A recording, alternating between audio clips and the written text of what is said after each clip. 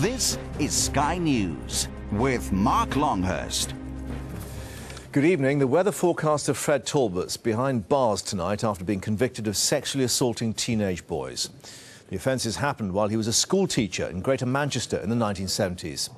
He was described as a weak and selfish man who regularly drank too much and abused pupils as an opportunistic sex offender. He's the latest television celebrity to be found guilty of historical offences, as Sky's Becky Johnson now reports. He's known to millions as Fred the Weatherman, but to his victims, he's the teacher who robbed them of their childhoods. Northern Ireland, basically the best weather in the British Isles today, really. His energetic forecasts from the weather map on ITV's This Morning made Talbot a TV favourite, but his cheerful outlook concealed a past of child abuse. To Northern England, the picture gets grim. The usually chatty presenter had rather less to say for himself when questioned by police. When did you start going on school trips? No comment. Do you remember your first school trip? No comment. Men he'd abused as schoolboys had told officers what he'd done to them when he was their teacher in the 1970s. He was revealed in court to be a chancer who'd been obsessed with the teenage boys he taught. As a teacher, he had responsibility to nurture and safeguard those under his care. A responsibility he is proven to have no regard for and abused in an appalling way. It was his abuse of young boys that brought his teaching career to an abrupt end. He was forced to resign his post as a biology teacher here at Altrincham Grammar after propositioning a pupil. Taking his guilty secret with him, he went on to find fame as a weatherman. The same qualities that made Fred Talbot so successful on TV helped him gain the trust of the boys he taught and then abused. His energy, enthusiasm and extrovert personality meant he was well liked and made it all the more difficult for his victims to speak out. He assaulted the teenagers on canal barge trips, giving the boys who were aged just 14 or 15 alcohol and forcing them to share a bed with him. One of Altringham's most famous past pupils, Stone Roses star Ian Brown, gave evidence for the prosecution, recalling inappropriate sex education lessons given by Talbot and a gay porn film that had been shown to the class. Talbot's own diary entries from the time incriminated him further. In 1969 he wrote, "What I am doing with the kids means a lot to me, but it may be the wrong thing. I'm in conflict about many things. Teaching will not make me rich. Is that important? What is more interesting than a smoking, swearing, copulating 15-year-old? An extract from 1984 details how pupils stayed over at his house. It ends, "As usual, I had quite a bit to drink, and as usual, I tried. I must be mad." I used to have panic attacks when I was a kid, still have them occasionally, and somebody said you should note when it occurs in case it's caused by something you eat. Okay. When asked about his diaries, Talbot lied to police. And then you've told me about the asterisks, and you said those asterisks mean panic attacks. That's correct, isn't it? No comment. Okay. Right, well, I think those asterisks don't mean panic attacks at all. I think those asterisks mean every time you've had sex. No comment. Talbot may yet face further legal action. Police in Scotland are now looking at allegations of abuse said to have been committed by him there. Tonight, he's in custody and will be sentenced next month, finally forced to pay for his past as a paedophile. Sentenced next month. Judith Moritz reports from Manchester. Right, over the north of Scotland, a lot of cloud. Fred the Weatherman was known for his fun, floating forecasts. Millions watched, but amongst them were his victims, distressed to see their abuser finding fame on national television. Fred Talbot had a sexual interest in teenage boys, and as a teacher in Cheshire in the 1970s and 80s, he had ready access to them. He knew it was wrong, noting in his diary, "I must watch how often I'm seen with kids." The page I've gone to, I've opened it randomly, is April 1969.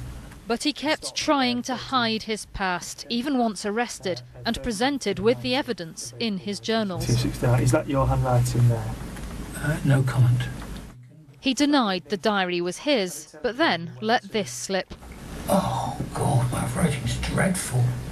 black something in 2 cars. Okay. So that is your writing then? That is your writing in the diary? No comment. Fred Talbot taught biology and astronomy here from 1974. He says he was a really good teacher with an informal style. But he resigned after a decade, later saying publicly it was so he could start his media career. In fact, it was because he'd propositioned 2 teenage boys. Talbot often took his pupils on canal boat trips. They'd drink alcohol and he indecently assaulted 2 of them. Detectives say that Talbot's never shown any remorse. As a teacher, he had responsibility to nurture and safeguard those under his care. A responsibility he has proven to have no regard for and abused in an appalling way. If you're planning to come to Britain on holiday, it is absolutely superb. Fred Talbot's TV career is now over. Tonight he's in prison and he could face further prosecution too. The Scottish authorities are examining allegations that he offended there as well. Judith Moritz, BBC News, Manchester. Using 2 boys in his previous career as a teacher. Prosecutors said Talbot was obsessed with teenage boys and could not help himself around them when drunk. Police say his behaviour defied belief. Earlier accusations had merely resulted in him leaving teaching. And although he denied it all, he detailed his fantasies, fixations and offences in a handwritten diary. Damon Green reports from Manchester. Temperature's about 10 Celsius, that's 50 Fahrenheit. TV viewers knew him as Fred the weatherman, bounding across his floating map to make his forecast. Right, going up to Northern Ireland, again, plenty of sunshine around. But years before Fred Talbot achieved fame on ITV, he led another life, a schoolteacher who assaulted the boys in his care. The fame he enjoyed turned to notoriety in a courtroom. One of his accusers, now an adult, spoke to ITV News. His identity has been concealed. He absolutely abused his position. And in those days, people had a lot more respect for teachers. You didn't question what they said. And he was able to use his position and his popularity to do all the illegal things that he did. When did you start going on school trips? No comment. Do you remember your first school trip? No comment. When police put the accusations to him 2 years ago, he refused to say a word. But now a jury has found him guilty. The past he thought he'd left behind has finally caught up.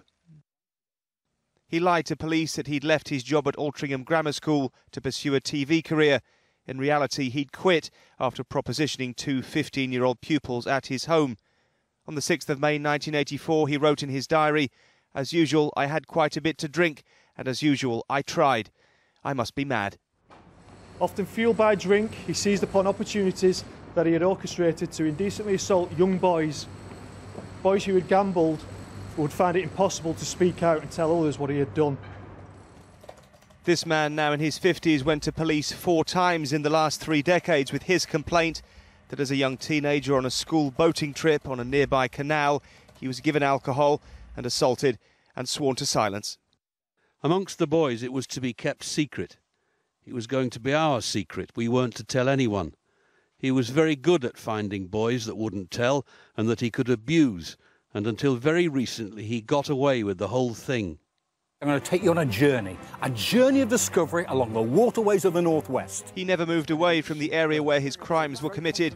He even presented a TV series about canal trips. He'll be sentenced next month. His media career at an end, now nothing more than a convicted sex offender. When Fred Talbot was a teacher at this school, he took groups of boys on camping and boating trips to Scotland. And tonight it can be reported for the first time that a number of similar complaints about offences said to have been committed in Scotland have been passed by police to the Procurator Fiscal north of the border. Police haven't always been so keen. The victim, who spoke to ITV News, told the court he first wrote to Cheshire Police in February 1992 about what happened to him. No action was taken. He went back to them in 1996. No action was taken. 40 years after his trust was abused, 23 years after he first told police his abuser is finally behind bars. Thanks, Damon. An Italian